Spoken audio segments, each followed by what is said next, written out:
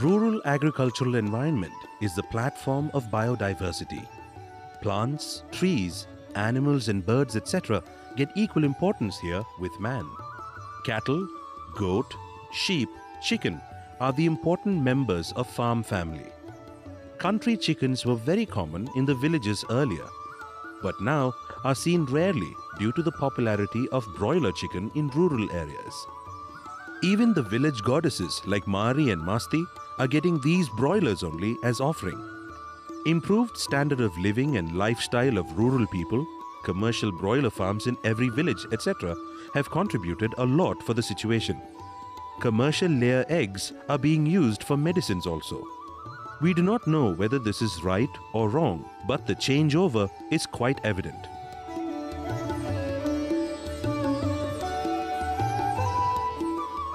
People keep on searching for different and better tastes. Broiler chicken does not taste good for many after decades of eating it. They prefer country chicken now. The commercial poultry farms are also in search of alternatives due to the monopolistic approach of integration companies. Poultry scientists are working hard on country birds to bring in diversity in poultry farming. Due to all these efforts, country birds are coming to the mainstream. This shift is quite evident in Tamil Nadu, Kerala and in few other states. Of course, these traditional birds are not the competitors for commercial poultry birds. Instead, they add better options in the menu of non-vegetarians. In Tamil Nadu, these country birds are being reared on commercial scale already. This documentary film by your Shramajeevi explains everything on country chicken and turkey farming.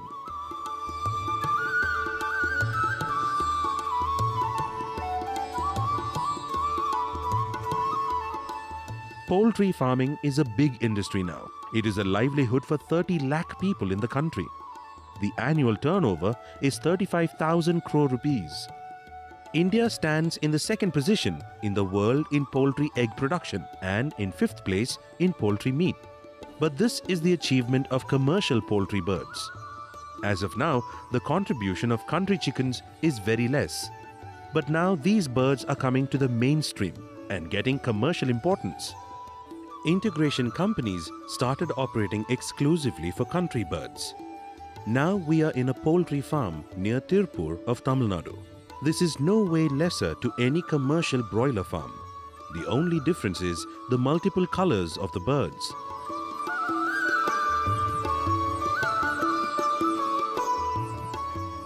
Let us study the country chicken first.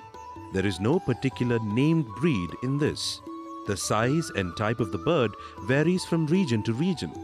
But still, a seal is the more common breed. These birds are categorized into three types, like small, medium and large.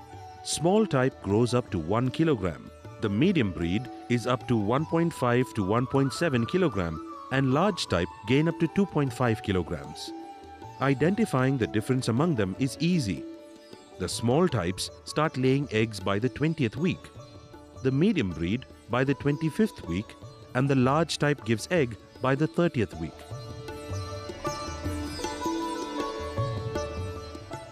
These are all multicolored, attractive birds. There are no separate breeds for egg and meat. Poultry scientists have bred hybrids by crossing pure country chicken and exotic breeds. They are Giriraja, Girirani, Vanaraja, and so on. These birds gain 3 to 4 kilogram body weight and produce more number of eggs with low cost management. But these are good and limited to the kitchen gardens and not adapted yet by commercial farms. Hence, we have considered only the pure country chicken for this documentation. Traditional country chicken is let out for grazing. It eats insects, seeds, earthworms and tender leaves of grass and weeds. Grains are fed in addition. Growth rate of these birds is very less. It takes 5 to 6 months to gain 1 to 1.25 kilogram body weight. But the taste and flavor of the meat of this naturally grown chicken is excellent. Slow growth and grazing add quality apart from its genetic composition. These chickens become colored broilers if fed completely with ready-made poultry feed. This is the opinion of the consumers and chicken shopkeepers. Commercial broiler chicken has more fat and average taste, whereas country chicken has less fat and more taste and flavor.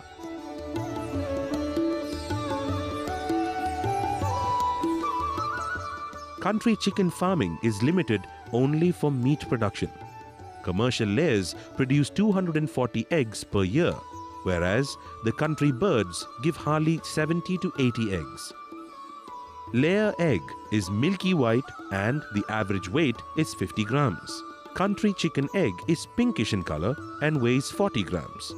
Cost of production of country chicken egg is almost 15 rupees per egg. The small eggs, which are not useful for hatching, are sold in the supermarkets for 6 to 8 rupees. Hence, country chicken farming for egg production cannot be a viable option.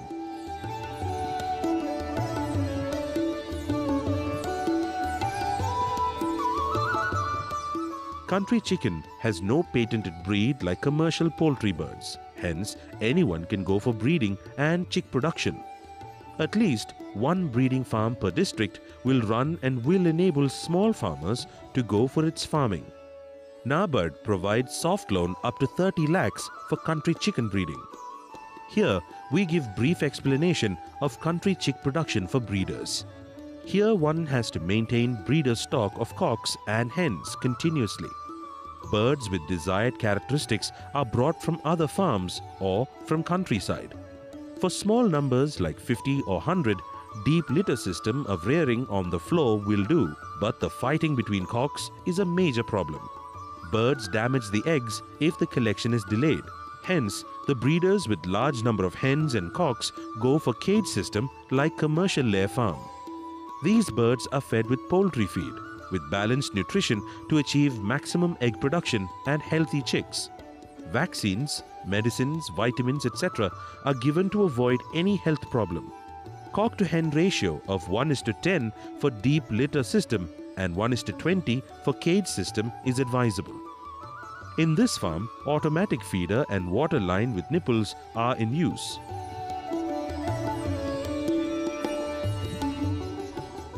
Natural crossing takes place in deep litter system of rearing, but in cage system, artificial insemination is followed to get fertilized eggs.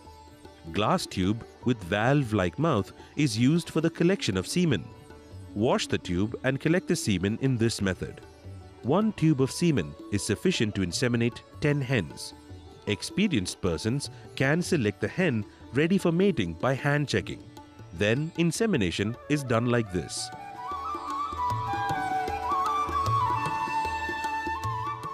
Collection and transfer of semen should be over within 10 minutes. Otherwise, the viability comes down and the rate of fertilization will be less. Hens are inseminated once in 2 days.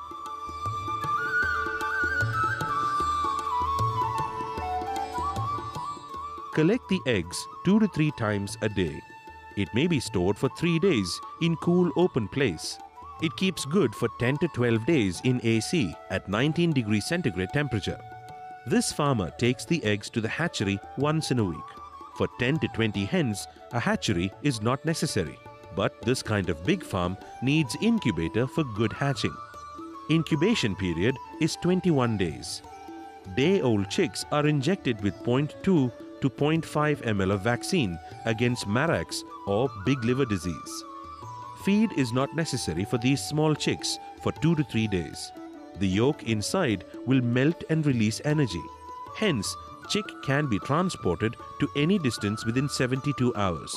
Hatching percentage in commercial hatchery is 60 to 65.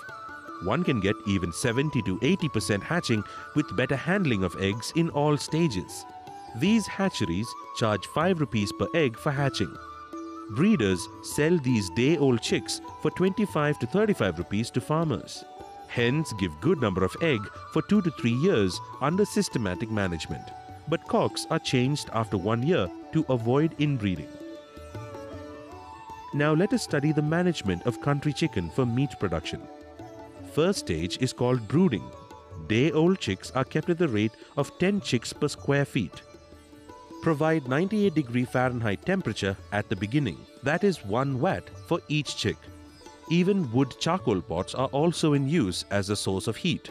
If the temperature is more, the chicks move away from the source of heat. The chicks heap near the pot or bulb if the heat is less. With this observation, adjust the amount of heat provided. Reduce the heat at the rate of 5 degrees Fahrenheit once in 3 days. This brooding is for 8 days. Put paddy husk and paper on the ground for these chicks. Boiled drinking water is mixed with electrolyte powder, vitamin B complex, mild antibiotic and glucose. Chicks are fed with chick mash. Give enough attention during brooding. Chick mortality is 8 to 10%. After 8 days, shift these chicks to the bigger shed at the rate of 5 chicks per square feet.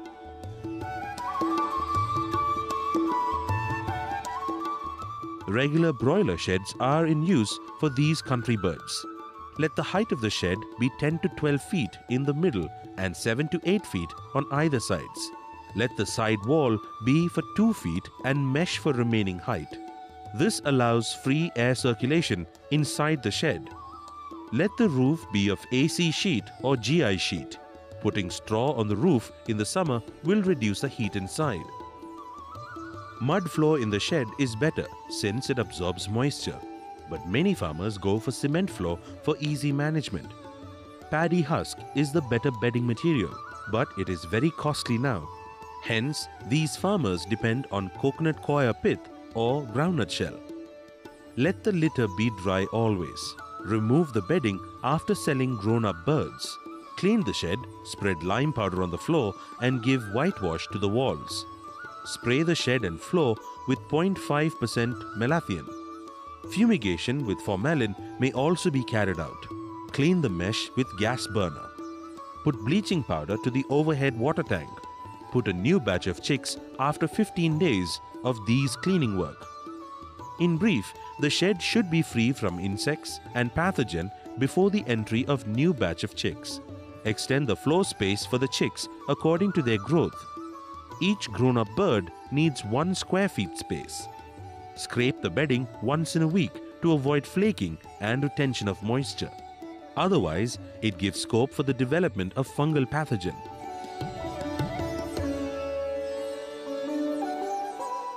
There are 2 methods of rearing of country chicken. First one is the intensive system. Big farms like this feed the bird only with poultry feed. Feed is prepared with low protein formula. Starter feed is put from the beginning up to 25 days, pre-finisher from 25 to 50 days and finisher feed afterwards. Commercial broiler feed is costly and these country birds gain weight very fast. But these birds should grow slowly to produce good meat. Hence, commercial layer feed is used for these birds. 1 feeder and 1 waterer is enough for 25 birds. Feed is given thrice and water twice a day. These birds feeding only ready feed gain 1 to 1.5 kilogram body weight in 90 to 95 days and are sold at this stage. It fetches 130 to 140 rupees per kilogram live weight.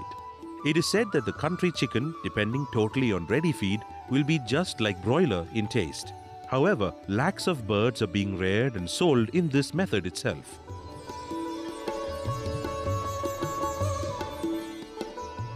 Another method of rearing of country chicken is semi-intensive system. Here, the birds are fed only with ready layer feed for 1 month in the beginning. Later on, each bird is given 30 grams of feed per day and the rest is the green herbage. Many farmers use rice, ragi, sorghum, maize and other grains instead of ready feed. Tender grass, sesbania, azolla, etc. are fed as green feed. This farmer is using the grass grown earlier for cows. The grass is cut into a smaller size in this chaff cutter and fed. Birds are willingly eating this grass pieces. Each country chicken consumes 3.5 kilograms of feed in 4 to 5 months. Only 2 kilograms of feed is sufficient if the green is fed.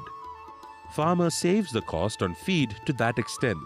But these birds take 4 months to gain necessary weight for culling. Many farmers leave the birds in the open farm for grazing instead of feeding green in the shed. Here the bird needs 5 months to gain weight, but the taste of the meat will be the best and is the same as that of the village bird. Hence, it gets 160 to 170 rupees per kilogram live weight. Many poultry scientists opine that the birds cannot digest the grass or greens, but others say that the green turns into many byproducts and used by the bird system even if it is not fully digested. The grazing birds eat insects, earthworms, seeds and fruits along with the greens and grow healthy. This method of rearing is suitable for most of the farmers with big farms.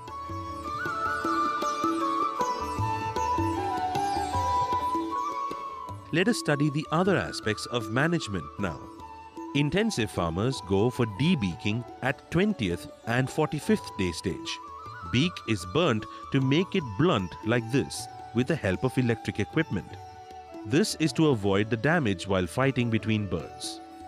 Ranicate vaccine is put through the eye and nostril by the 5th day.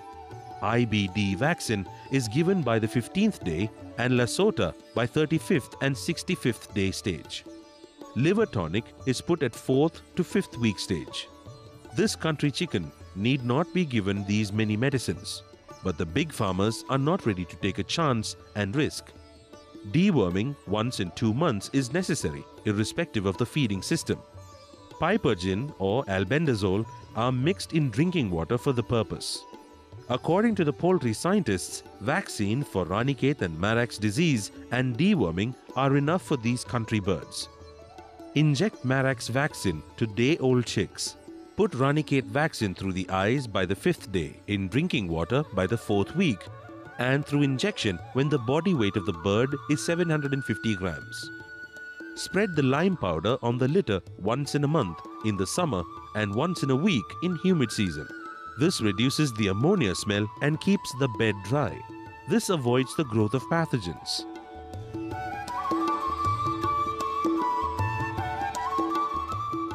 Country chicken farming will not bring extraordinary profit, though it fetches double rate compared to commercial broiler, needs double time to gain weight.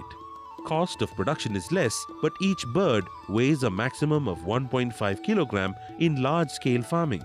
But it has minimum health problem and risk, less work compared to commercial poultry farm.